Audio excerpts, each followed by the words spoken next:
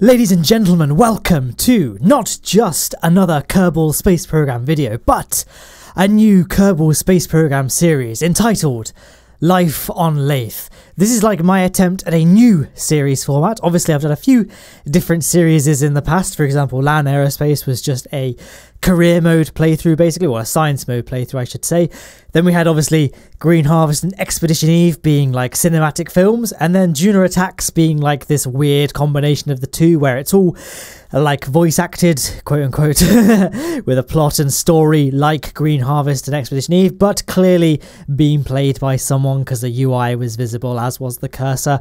It was kind of meant to represent what a hypothetical story mode for KSP might look like. Well, this is kind of the same sort of thing as Juno Attacks. Obviously, it's a commentary by me, but there's going to be some little RPG elements to it, like role-playing elements to it, and there's going to be an overarching plot.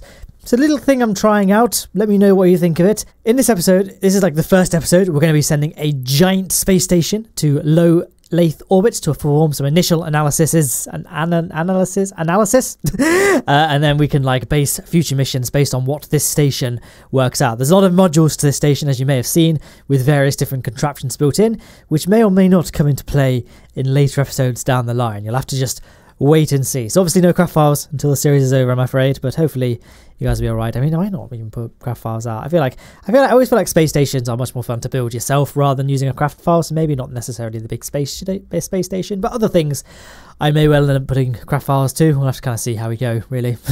But yes, I guess I should say, hope you enjoy the rest of this series. It's gonna be a few episodes long. I did put a poll out on Twitter which celestial body people we've been most interested in. Would it be, Take on Tylo, Destination Juna, or Life on Laythe? You can tell I like alliteration, or adore alliteration, I should say. And the overwhelming majority of people voted for Laythe. And I'm kind of glad, because Laythe is probably the most mysterious planet, or moon, I should say. Probably the most mysterious celestial body in the entire Kerbin system, except for maybe Jool itself, I guess. Because, much like in the real world, gas giants are still quite, there's a lot of mysteries around them.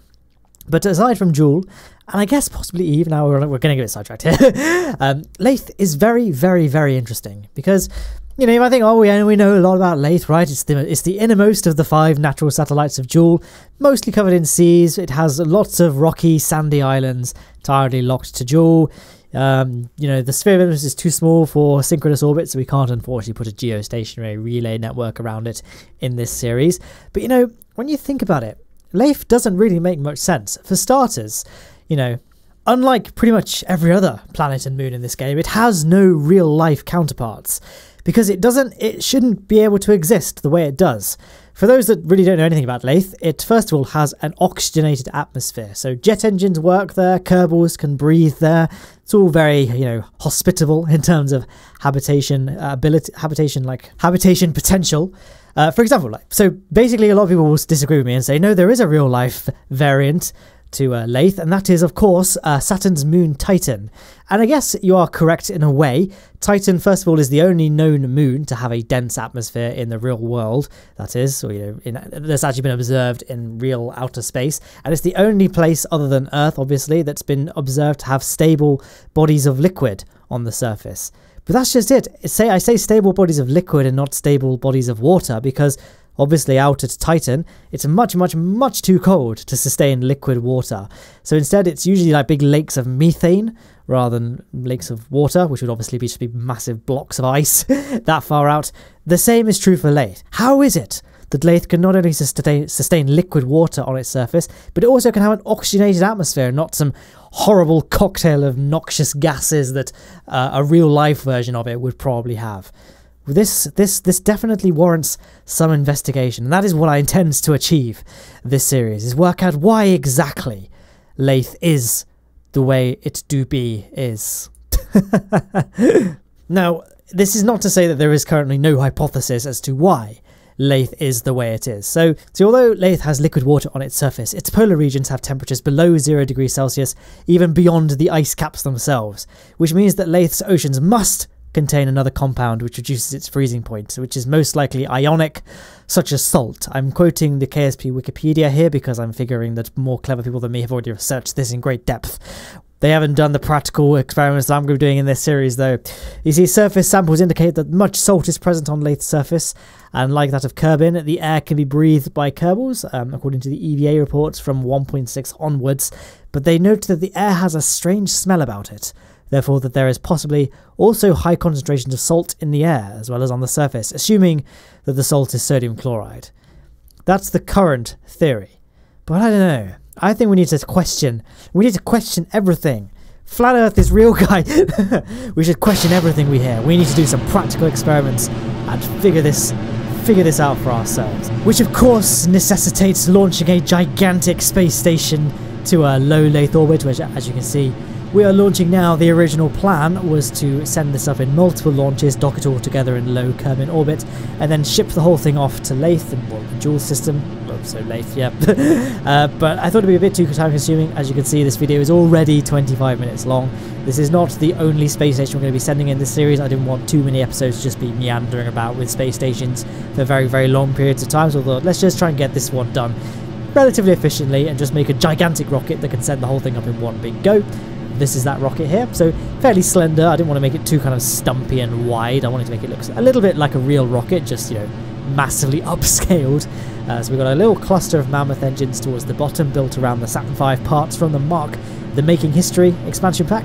It's a fairly standard gravity turn, albeit a much less aggressive one than what I might necessarily normally do. Ordinarily, I aim to be pointing about 45 degrees by the time I reach 10 kilometers. However, because this thing is so, first of all, unwieldy and difficult to control, and also because it's so aerodynamically unstable, I decided to go for a slightly more lenient or conservative gravity turn, and I ended up aiming for 45 degrees by about the 15-16 kilometer mark, just to make sure that we were not tipping over too quickly in the thicker parts of the atmosphere, where flipping over is you're most likely to flip over at those parts in the atmosphere.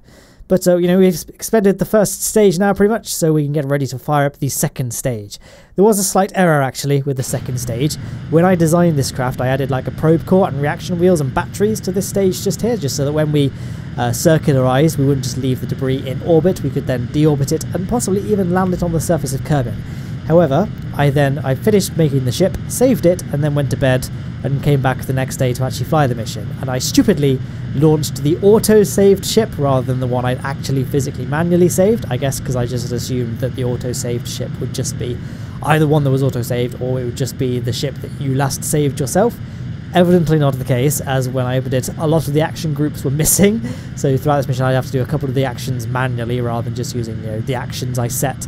And also, this thing was without means of landing the second stage. So, whoops, not a big deal. So we will be ditching this stage just before we reach a completely stable orbit, just so that it will end up deorbiting itself through the atmosphere, although it will be crashing spectacularly into the surface rather than landing gracefully. But there is the 60 kilometer mark, which puts us well on the way to space, which of course starts at 70 kilometers. Unlike Earth, it's a very sudden transition between atmosphere and space. And there we are. We are now in space. We can get that fairing deployed and get a good look at this thing. I know you guys have already seen it because you saw the whole thing get built, but sometimes it's nice to see it in the flesh in space. Flesh is probably the wrong word because it's a synthetic object, and I guess it's all on a screen and not a tangible, like, physical thing anyway. So I don't really know what I'm trying to get at there. I hope you kind of get the sentiment though. So we can get ready to circularize. We're going to do a lot of the circularization using the remaining fuel of that second stage, but then we're going to switch over to our interplanetary stage for the rest of the burn, which, as you can see, is not using nuclear engines as is usually tradition for these long distance flights, just because I didn't want to have to faff around with low thrust to weight ratio. You've seen how big this craft is, right? The dry mass is enormous. I just got done with a really poor thrust to weight ratio craft, my SST I did a couple of weeks ago.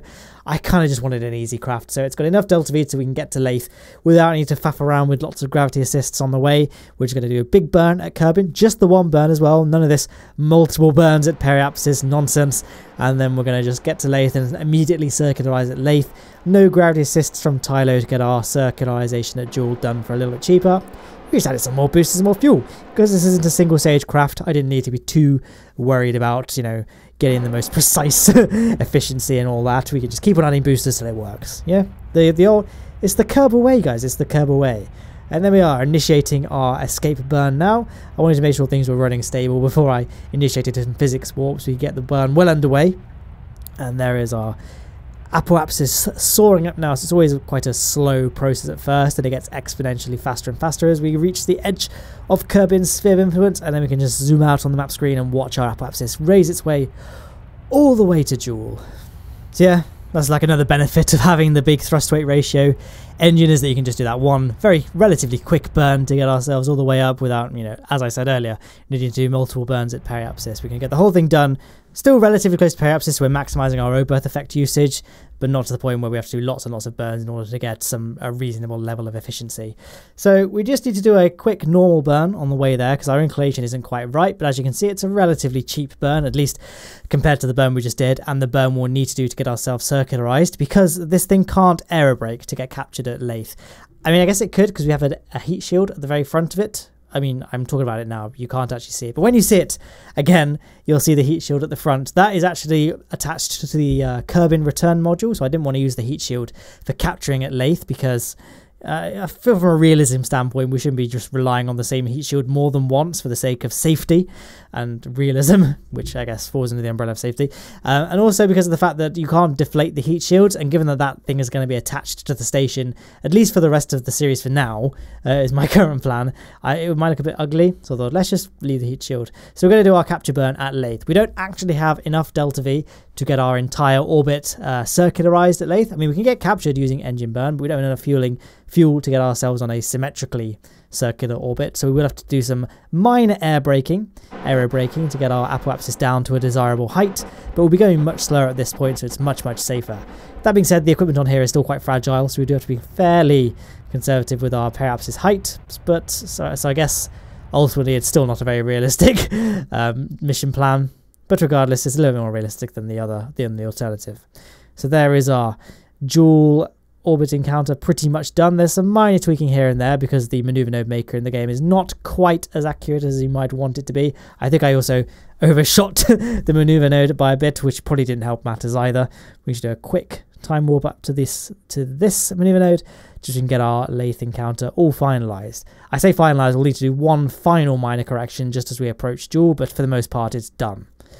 And then we can just focus in on Laythe, get our periapsis nice and low. I thought about correcting this little orbit later on because, as you can see, we're not quite going to be equatorial when we circularize. And I thought about doing a correction so that we would be perfectly equatorial. But then I thought, to be honest, it's probably better to not be equatorial. In fact, I probably should have done an even more slanted orbit than what we ultimately ended up with just here.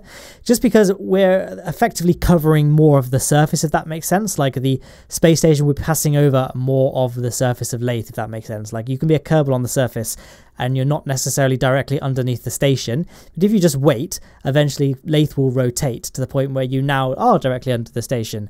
If that makes sense. I feel like once you see it come into practical use, it will make more sense. But we'll just be covering more of the surface of Laythe with a plan like this. I mean, ultimately, it doesn't take that much fuel to get off Laythe, so it's not really a problem anyway. But I thought, yeah, just for the sake of ease of use, if nothing else, it'll be all right. So as you can see, using the new feature where the maneuver node maker actually tells you if you're going to run out of fuel or not, you can see we would indeed run out of fuel. So I'm just going to do our first capture with the engine, and then we're going to arrange ourselves in such a way that we can do some atmospheric braking to get ourselves the rest of the way slowed down. But as established, we're going to have to be fairly conservative with our periapsis height because look at all those fragile solar panels, scientific pieces of equipment, and of course batteries sticking out of this thing that are very susceptible to heating. So we're going to go for I went with 47 kilometers above the surface of the moon. I definitely didn't figure this out the hard way in terms of what would be a good height to go with. And then we can just do 5 aerobrake passes at relatively high altitude just to get ourselves slowed down. For those that don't know, Laythe's atmosphere ends at 50 kilometers, so we're only going to be dipping around between 3 and 5 kilometers into its atmosphere for every single airbrake that we do. But as you're about to find out, that still would end up being quite close to the maximum that this thing can really tolerate, because as I said, it's not really designed to be hitting atmospheres at great speed. It is at the end of the day a space station, so it's not really built for it. So I went with the engine stage as the bit that took the brunt of the heating, because engines are quite heat tolerant in this game, at least relative to other parts. I did forget that I'd put batteries around the engine nozzle, which are relatively less tolerant of heating, but even so, you can see those solar panels towards the middle of the craft are getting very, very hot, and there's a lot more of solar panels at the other end of the craft compared to the back, so I thought I'd rather not risk breaking those solar panels. I'm happy to just risk the batteries, because we don't really need those batteries anymore anyway. They're just part of the transfer stage. I'm keeping the transfer stage as is for the moment, at least for the end of this episode, because it is forming the backbone of this ship. But as we begin to reconfigure it and put all the modules in the places they need to go, we'll end up ditching the transfer stage and plummeting it into the surface of Laythe to be destroyed. Or, you know, maybe we'll come up with some other creative use for it, depending on what situations arise we may need to call upon such a piece of equipment. I don't know. I don't really know. As you can tell, a lot of planning has gone. Actually, no, to be fair, I have done quite a bit of planning. I've done about 5 minutes of planning today, for example, of what's going to happen in this series. But if you do have any ideas for mission profiles you would like to see, do let me know. I'm probably not going to take any plot points or anything from my Discord server or the comment section, just because I don't really want it to end. I don't really want the plot to be based upon YouTube comments, because then it's going to be like a spoiler for people that read the comments, if that makes sense. I want it to be kind of a surprise as things go along, really. But I mean, you're welcome to suggest things just in case. But there we go, we've done our initial air brakes. As you can see, we're losing a lot of height from our apoapsis, but with each subsequent air brake, as you're probably aware, it's like an exponentially decreasing thing. So with each subsequent aero brake, we're going to be, our apoapsis is going to be decreasing in height to a lesser and lesser extent, because you're going to need more and more delta V to get yourself closer towards the surface of the planet, at least when it comes to decreasing your orbit. It's kind of the other way around when you're increasing your orbit. So yeah, doing our next air brake. As you can see, we couldn't really do a more aggressive air brake to force our apoapsis down at a faster rate, because those temperature gauges are still creeping up to dangerously toasty levels on those batteries. I think for the sake of argument, we can say those batteries have probably seized up and are useless at this point, given the amount of heat they've just had whacked against them. But as I mentioned, they're mainly there to serve the transfer stage. They're not really required for the rest of the space station. So, yep, we've got a nice orbital height there. If we did another air brake, we'd probably bring our apoapsis too low down and put ourselves in an unstable orbit and end up crashing into the ocean, or land, I suppose. But I think with Laythe, you're far more likely to hit the water than you are the land. So we can just do the rest of the circularization with the engine, because it's not like we were at bingo fuel. We do still have some fuel left in us to do the final bits of circularization. So I went for an orbit of 70 kilometers. Laythe atmosphere is 50 kilometers, but 70 kilometers is a nice sort of safe altitude above the Kármán line. I think people get annoyed when I say Kármán line. We're not specifically referring to Earth, but for those that don't know, the Kármán line is the point at which Earth's atmosphere ends and space begins.